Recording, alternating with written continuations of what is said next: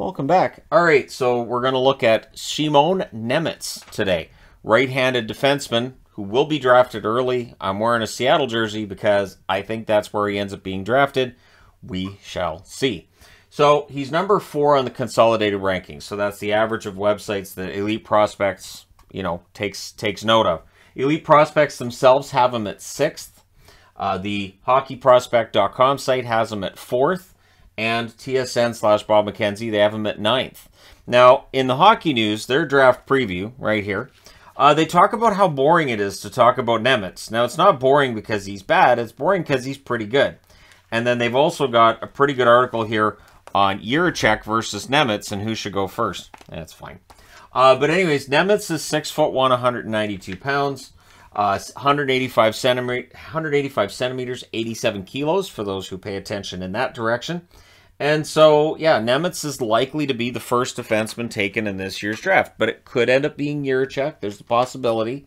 Jiricek's a physical defenseman more so than Nemec, and there might be a team that decides that that's what they're looking for. But for Nemec, his strengths, he doesn't have a lot of weaknesses. Mentioned in that magazine there. Kind of boring to talk about because he's just really good at everything.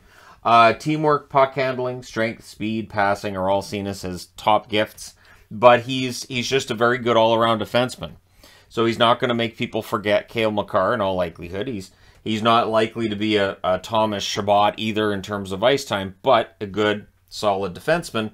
Not NHL ready yet. He will likely need some time to develop. But again, for Seattle, there's no reason to rush. You don't necessarily worry about who's NHL ready and not, because for Seattle, they're doing a gradual build. So he's seen as having a good first pass and can skate well with the puck. And being pretty poised, pretty good under pressure. He had some international hockey where he played well. And again, for Slovakia, this is a pretty good draft for Slovakians, right?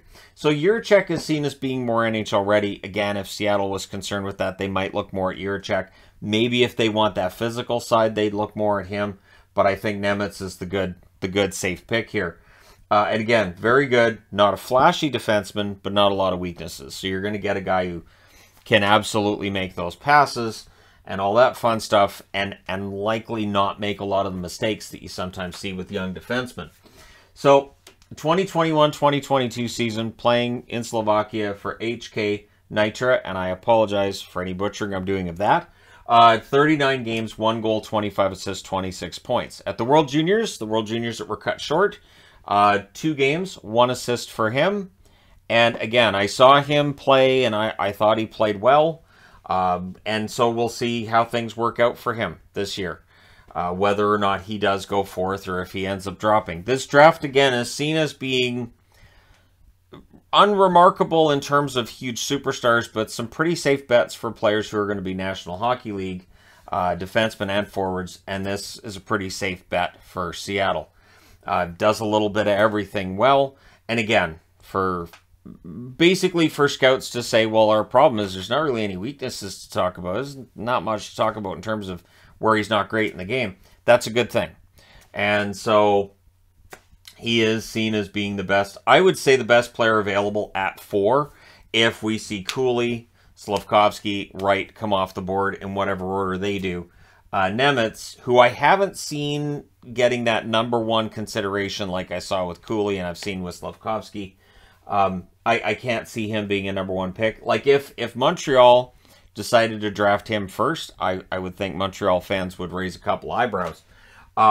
Be quite surprising if they did. So my guess is he probably goes 4th. But I'd be interested to know from people out there what you guys think might end up happening with Nemec. Does he go 4th? Does he go later? But again, this is likely the first defenseman off the board. Him being over 6 feet tall makes some sense. And we can have that debate at some point in time too. I may look at that during the summer. Teams that have big defenses versus teams that may not.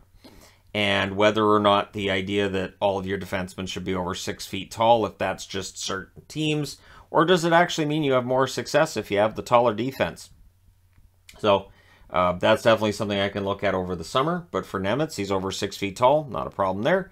So I'd be interested to know your thoughts in the comment section below. As always, don't forget to hit like and subscribe if you're browsing your way through. You just happened upon this video. And hey, thank you guys so much for watching, for all your support. I will talk to you again soon.